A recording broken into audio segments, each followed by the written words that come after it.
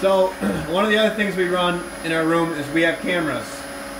The one on the bottom, as you see with the little antenna, is a wireless camera that goes to the bunkhouse.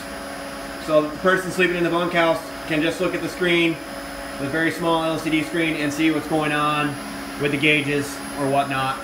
The camera above is hooked to a TV screen that's in the other room, in the boiling room, so that the evaporator guy and the RO operator can see what's going on in here from the other rooms.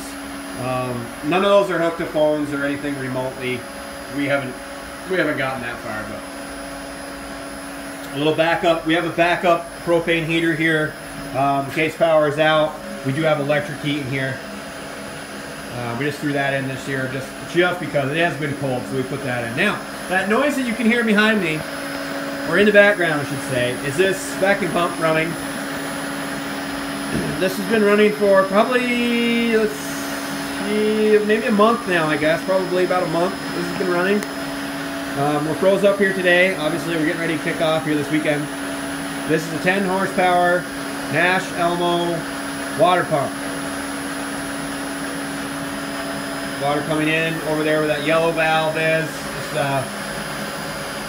Comes from a spring, a dug spring.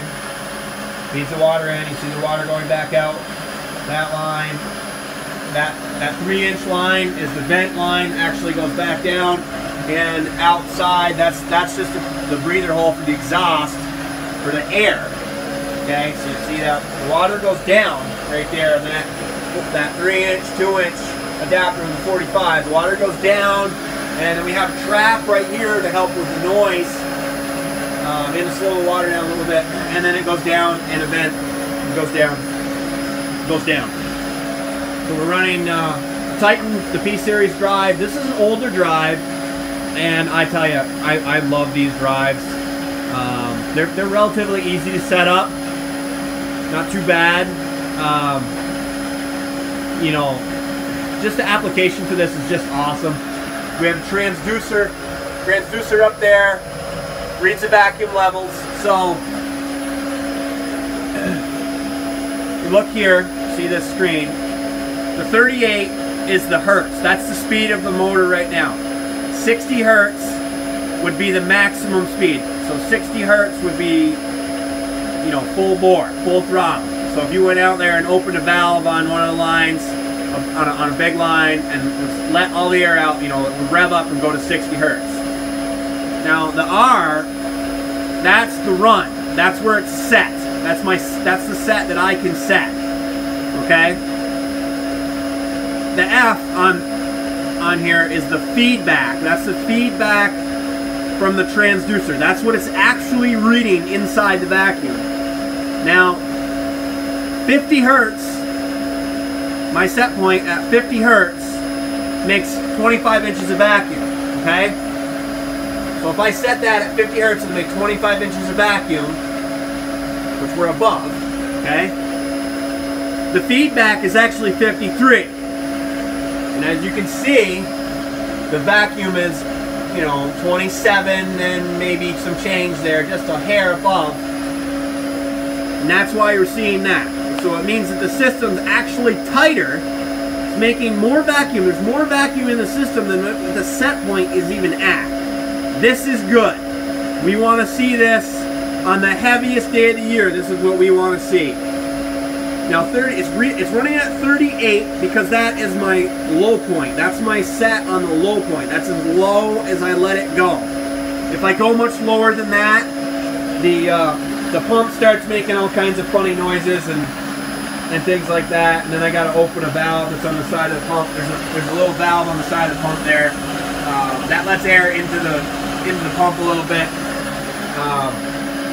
Don't need to do that. You get down to 36, it makes a lot of noise and it requires a lot more maintenance.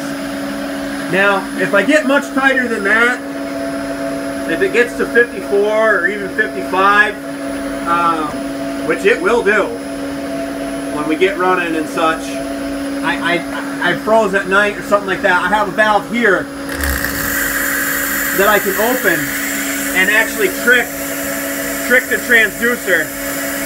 You see, with that valve open, That valve's open right now, and you see the air reading, and it's lowering it. But what that does is let air into the pump, so that it isn't just grinding away with too much vacuum. That doesn't really happen too often, but sometimes it will. So in this screen, this is a screen I use most days. And then we go into this screen, and that's where we can change things. Go to program, and that's my set point right there. That's how I adjust the set point with the arrows, and you shift it over, and you can change that right there. You know, do whatever you want. Then you hit enter, and it goes back to that screen. And as I said, this is an older one. The newer ones are just a hair different. And then 2 clicks down, and we get to see what's going on. I tell you, if you get a chance to run a 3-phase pump with a transducer, or you're thinking about it, it is definitely an awesome tool.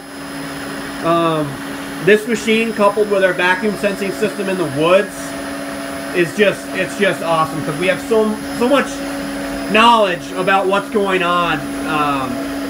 You know, the vacuum sensors will give us a direction to go, but this gives us like an overall of what's happening out in the woods.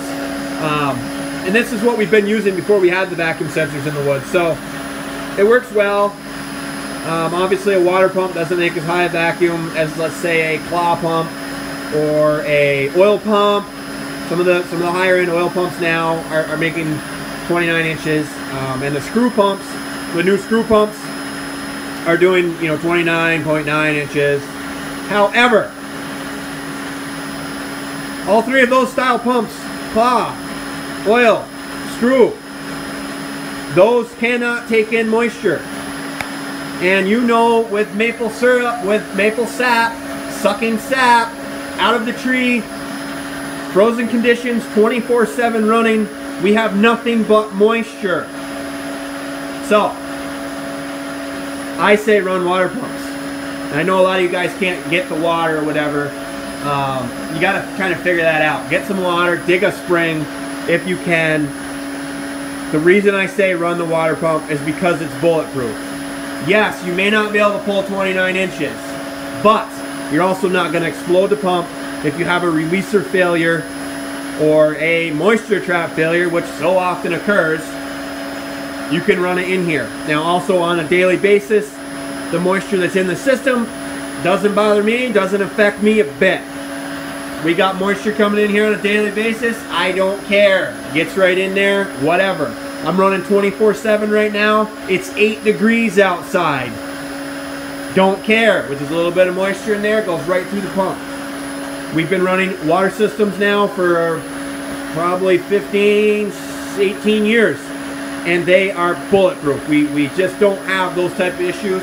I mean, obviously nobody wants to run sap through their system, but it does happen sometimes. And this is a more cost-effective way to not spend a lot of money. So, you know, when you blow your pump up, it costs a lot of money. So, those are my 2 cents.